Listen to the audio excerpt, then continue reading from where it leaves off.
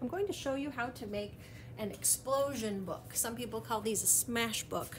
I think they're really fun to make and they're super cool. Check this out. You untie it.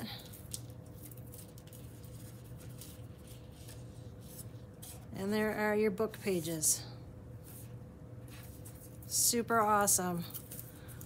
All right, let's get started. What we're going to be doing is measuring our paper and marking off our squares so that we can make the pages for our book. So it's going to look like this when you're done. And here's how you do it. We're going to take a piece of paper and a ruler and mark off 3.5 inch intervals. So line your edge of your 0 up with the edge of your paper like this.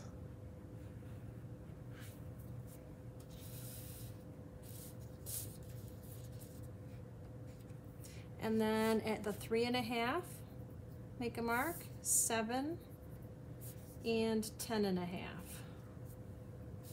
Scoot it up about halfway, line up your ruler again with the 0 right on the edge of the page, mark it 3.5, 7 and 10.5. That gives you 3.5 inch intervals. And then up here at this end of the paper, same thing, line it up with 0 on the edge of the page, 3.5, 7 and 10.5. Now we're going to draw lines that go all the way across. So since my ruler is short, that's why I had to make the line right in the middle to measure it, so I can go like this, and then I can slide it all the way this way and complete those really long lines. It's okay if they don't line up exactly, because this is just the lines that you're going to be using to cut your shapes up, and this is going to be the back of your page, so they won't really show up. You just want them to be about the right size. So draw all 3 of these lines.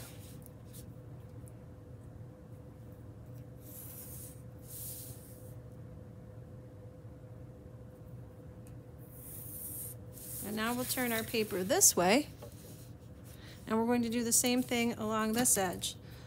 Line this up with the 0 right here on the edge of the paper, and same thing, 3.5 inch intervals all the way across. 3.5,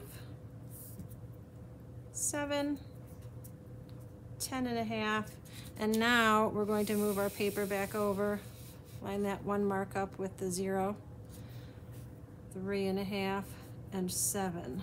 And we'll do the same thing along this edge of the paper right up here at this side. Put the 0 at the edge of the page, 3.5, 7, 10.5. Slide it over, 0 that out right there on the mark, 3.5 and 7. Now we'll draw the lines that go across this way.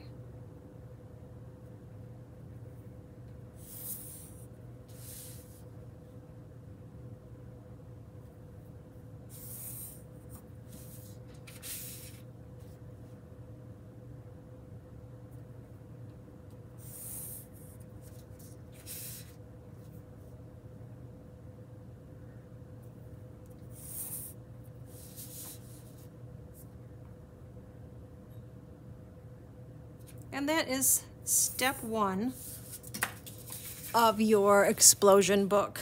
Put your name on your paper and what class you're in. And we'll be decorating the other side of these to be the pages in our explosion book.